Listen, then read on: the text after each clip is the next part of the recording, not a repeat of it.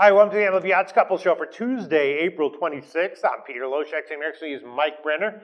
Mike Brenner, I had a losing day of baseball yesterday. You had well, all three teams won, but two of my plays were run lines, and they won by one run. So that's why sometimes I take the -1 run line. Let's throw up the graphic for our record. There we go. On the positive side, though, my tweets continue to be generally successful. Good. In MLB, I got burned with the Colorado. I tweeted the Colorado over, which was a bad Did you really? Pick. Yeah, oh, but I had a couple of late totals tweets that were dead on. I gave Dodgers on the under, and I gave the Yankees-Rangers game on the under, which I also mentioned. The Yankees looked really good. I watched that game, and there's just some stuff happening right now in baseball that I just did not foresee happening. And like what, for instance? Well, the Angels. I didn't think they were going to get off to this slow of a start as far as with their bats. And then last night, I had them on the money line, and last night they pounded. I should have had them on the run line. But Pujols came out of his slump, had 2 dingers last night. Mike Trout's hitting 3 home runs last 5 games, so they're starting to come alive. I don't know. My sense on the Angels is it's Trout and not a whole lot else. But let's see what you have to say about today's card. Let's start with the obvious. Clayton Kershaw -300. Are you touching that? I'm not touching that. No. Come on. I'll take a -4 runs. No, I'm just kidding, Pete. No, that's just ridiculous, and you never know, But, I mean, that guy brings the steam. He throws Definitely. All right. Well, I'll tell you what I'm thinking about. The first one is this guy, Shelby Miller, for Arizona, having all kinds of issues. I mentioned him in the overnight show that I did with Ian Cameron, and we both agreed that we were looking at St. Louis on the first 5, St. Louis on the team total over. That one came out at 4.5 -105. Do you have anything to say about that game? Yeah, actually, it's one of my picks. I got 2 in that one game. Let's hear Arizona brought in Miller, and they brought in Greinke to really, just shape up that pitching staff, and both of them have not delivered. Even last night, Arizona gets the win, but Greinke got roped, gave up 7 runs. Who called that in the Periscope? Remember I suggested that? I told you I bet the over 7.5. Yes. And are you going to pull the trigger today, though, Pistol I don't know. Pete? Let's hear your analysis. I'm going with the Cards. I just think Martinez is too good of a pitcher. I like him on the money line, -130 for the game, but I like him on the first half run line, +130. Okay, well, on the game, we're going to give you -128 at Pinnacle. Okay, and how about the first half run line? I don't have those odds here printed out, but +130? At Bet365, it gave me +130. I just think they're going to be too much for Miller, and I think the Cardinals' bats will finally come alive. They're struggling also. There's another team searching for answers, scratching their head, wondering if they should have gotten rid of John Jay. I mean, I think that was a big mistake, but again, but I'm cashing today on the Cardinals on the full game money line and first half run line. All right, I'll go with you on the first half money line, -135. That's only I have here betonlinesportsbetting.ag, but there'll probably be better odds. So you're going first half money line. Yeah, I'm going first half run line. Yeah. So. And actually, you know what? I'm going to take the Pinnacle opener on whatever that is. Okay. I'm not going to take the BetOnline -135. It'll be less than that. I'll take the Pinnacle opener on the first 5 innings for St. Louis. So you don't think Shelby Miller is going to straighten it out at home today and bring that 8.59 ERA down? That's the big question. Obviously, any guy in the major leagues who's having those kinds of issues can always unexpectedly straighten it out at any time. Guess who yesterday? Who? David Archer. He threw a frickin' gem. And that was exactly what we were talking about. That was a little bit different, though. It is, because he's been with that team.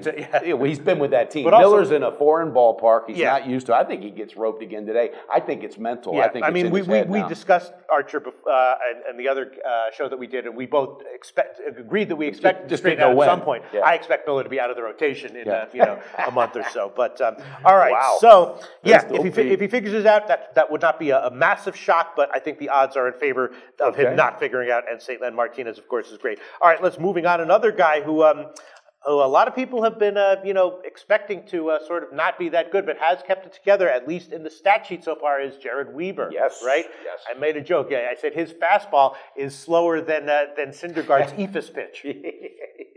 He's really lost his velocity in a significant way. And it caught everybody off guard. So what they figured they would do is just work on his mechanics and try to work on a few more sliders and some inside pitches. And to his credit, it has kind of been okay. He's 2-0 with a 3.12 ERA, but look who he's going up against. And this guy, I got to tell you, he has shocked me. I thought he was going to go to KC and just get roped, because when he was at Cincinnati, Volquez could not, put 2 to 3 consistent games together. I mean, not at one time did he do that, but now he's 3-0 with a 1.20 1.46. But guess what, Pistol Pete? I think today is the day that ends, and I'm taking the dog, baby. Really? I'm going with the Angels. They have been so good to me. They've cashed 3 out of 4 so far. Wow. I've used them on money lines, and you know what? I just think Trout and company are picking up steam. They're picking up momentum, and Volquez, I just think, is due for one bad game, and I think it's today. And you're not worried about Jered Weaver? No, I'm not. And they're in LA's home park. I think that's going to just be good for Weaver. And his last outing, I watched the actual whole game. And really? Yeah, he looked good. He really did. He looked good. And location can be everything. Exactly. And I think he's a smart enough vet that he realizes, look, I got to work around this now. How do I master my game without having that 90-mile-an-hour fastball? Because he definitely lost some velocity. Yeah.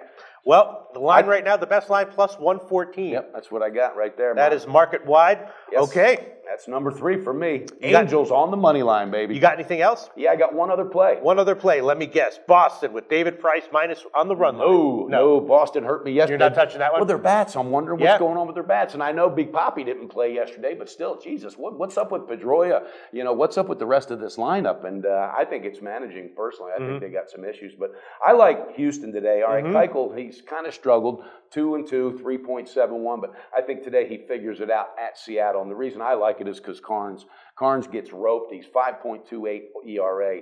And also, Keuchel, he dominates Cano. Now, he does struggle a bit with Nelson Cruz, and he even struggled with him when he was with Texas. But I think today he's going to get some offensive production. The 6-14 Houston Astros are scratching their head looking for answers too, Pistol Pete.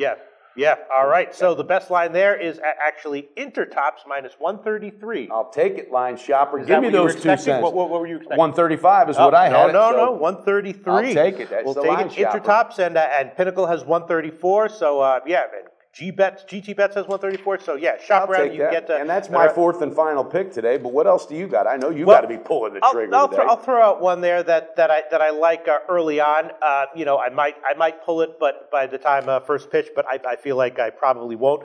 I cashed with the under in who are those teams? Cleveland and Minnesota yesterday. Yeah. And Nolasco is doing okay. He's serviceable, not great serviceable, can always get crushed, but in general, I think he's okay. And he's the kind of pitcher, if he gets through the first 2 unscathed, he can put together a decent 5 or 6. That's what I've noticed about Ricky. And then Anderson on the other side has really been struggling, but he has had some positive signs in the past. I think it's worth a shot that he rights the ship a little bit here. I did take a shot with the under 8.5. Right now, the best line is Pinnacle at minus 104. Again, that's if their weather lineup changes, that could affect things, but.